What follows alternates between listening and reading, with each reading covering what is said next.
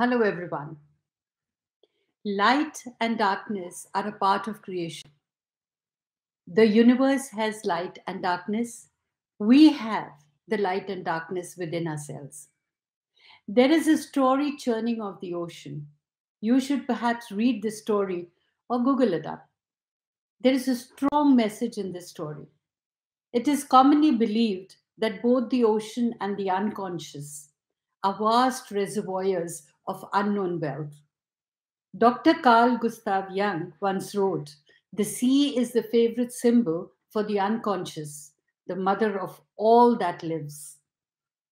The ocean, as a source of wealth, known and unknown, is a message that is strongly ingrained in the cultural memory. We look at how the mythological churning of the ocean is an invitation to reflect on the vastness of the ocean, its unlimited potential, its beauty, and the possibility of its existence within us as an untapped unconsciousness. The year 2023 is all about churning the ocean of your unconsciousness so that you could bring out your talents to its full potential and live the life of your dreams through your own efforts. Become the person you want to be. Having understood what I mean of churning the ocean and how looking deep into your consciousness can actually bring out the best in you. So, what do I have for you, Aries, in 2023? Well, the major trends are it's an action packed and a prosperous year, both for you and the world at large. The cosmic chessboard is being rearranged as three long term planets change signs in 2023, which is a rare phenomenon. Pluto will move temporarily out of your 10th house of career into your 11th house. He will drift to and fro between the two houses this year and the next. So on March 8th, 2023, Saturn, your career planet, will leave Aquarius where he's been for over 2 years and will move into Pisces. Jupiter, which is now in your own sign, will move into your money house on May 17th. Jupiter in your sign until May 17th implies good life and travel. It helps in expansion of your willpower in obtaining whatever you aspire for. Saturn's move into your spiritual 12th house on March 8th helps you make adjustments or changes in your career. An important career shift is on the horizon. So you'll be thinking more holistically about what you expect from your career. Your career and your work will be important to you as long as it helps the world become better. Your actions will help you become the person you want to be. So, from January 1st to May 4th, Mars, the ruler of your horoscope and a very important planet for you, will be out of bounds for a very long time this year. This implies that personally, you may do things which could be outside your normal scheme of things. You may learn something new. With all the long term planets in the eastern sector of self, 2023 is a me oriented year. Of course, the short term planets will energize the western social sector later on in the year, but the social sector will never dominate. You should be more focused on whatever takes up your passion or interest. From March 24th to June 12th, Pluto's move into your 11th house is merely a foretaste of things to come. This transit impacts on friendships, although not necessarily on romance. Friendships were tested over the past 2 years also, but soon they will get a serious long term testing, 20 to 25 years. The whole social circle will completely change. The dynamics will completely change in the coming years. You probably would select a few, a handful of them, which will last for you a lifetime. In regards to your health, it's a good year. The long term planets are either making harmonious aspects or are leaving you alone. Sometimes in the year, the short term planets can cause some stress, and your health and energy could be less than usual at these times, but these are temporary glitches, not trends for the year. Good though your health is, you can make it better. Give more attention to your diet and exercise regime. So until May 17th, Jupiter will be in your sign. While this is a happy transit in general, it does have some caveats. Your weight will need to be watched. Remember, Jupiter bestows expansion on whatever you focus on. This is the natural consequence of living the good life.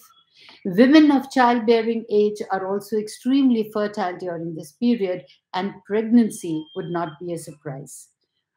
Mercury is a fast moving planet, so there are many short term trends in health that depends on where Mercury is at any given time and the kind of aspects he receives.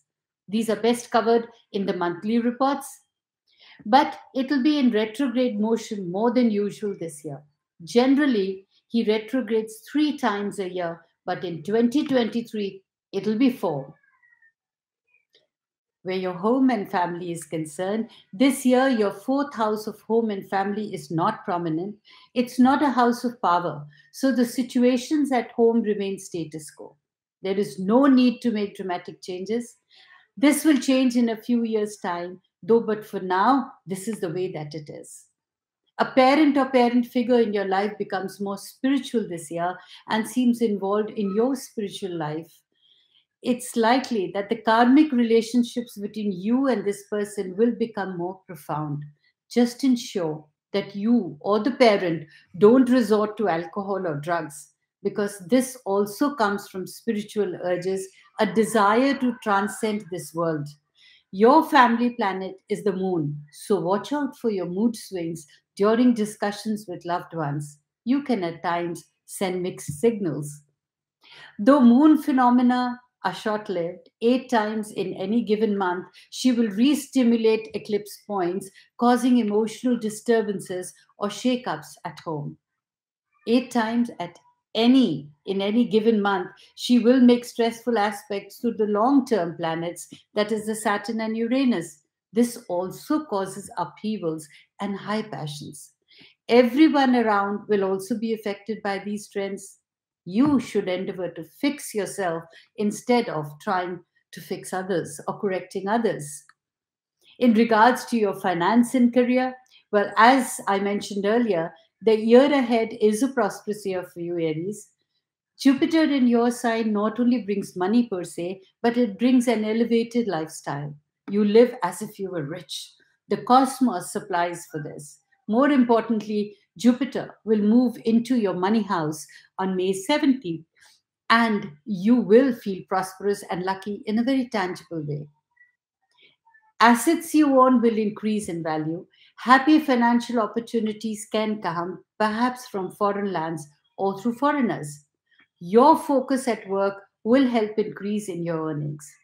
Uranus has been in your money house for many years now. This transit has brought much experimentation to the financial life as well as excitement and surprises. You did experience a volatility here, sometimes high and sometimes low. But now, with Jupiter traveling near Uranus, the transit will help you in your concentration for work. Automatically, your focus helps in high earnings. So, Uranus in your money house favors technology, the online world, and companies that are involved with new inventions and innovations. It favors startups. If you're an investor, these are good companies to look at, although always do your due diligence before investing. But even if you're not an investor, online activities and your technology skills are important in your finance, regardless of what you actually do. Jupiter's position in your money house favors foreign companies, the travel business, airlines, and education. Business related travel is also likely, so you could mix business with pleasure. Fast moving Venus, your financial planet, will make one of her rare retrogrades once every 2 years in the year ahead, from July 23rd to September 3rd. This will be a time to avoid major purchases, investments, or other important financial decisions. Instead, it will be a time to achieve clarity about your finances and to resolve doubts. A solar eclipse on April 20th occurs right at the cusp, the border of your first and second house, and is thus an influence in both the houses. So, this will bring changes to your financial thinking and your planning.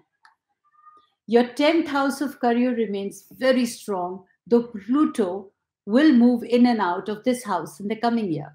The past 20 plus years have completely transformed your career and sense of mission. You should be in your ideal career path and life now. More importantly, your career planet, Saturn, changes signs this year. He moves into Pisces, your 12th house of spirituality, on March 8th and will stay there for the next 2.5 years. So, as I spoke earlier, your career may be laced with a holistic approach for the betterment of the world at large. Adopting the policy of never explaining or complaining will help boost your own positivity. So, the love and social life. Your seventh house is not a house of power.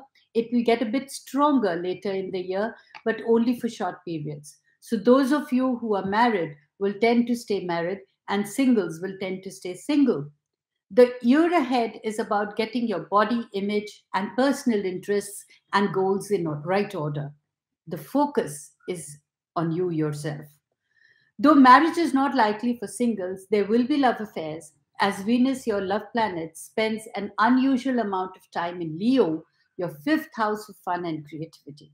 So, normally Venus spends approximately a month in any given sign or house. This year, she will spend a bit more than 4 months in Leo. So, this indicates some love affairs happening, but such affairs are not likely to lead to marriage. They are more about entertainment, fun, and games.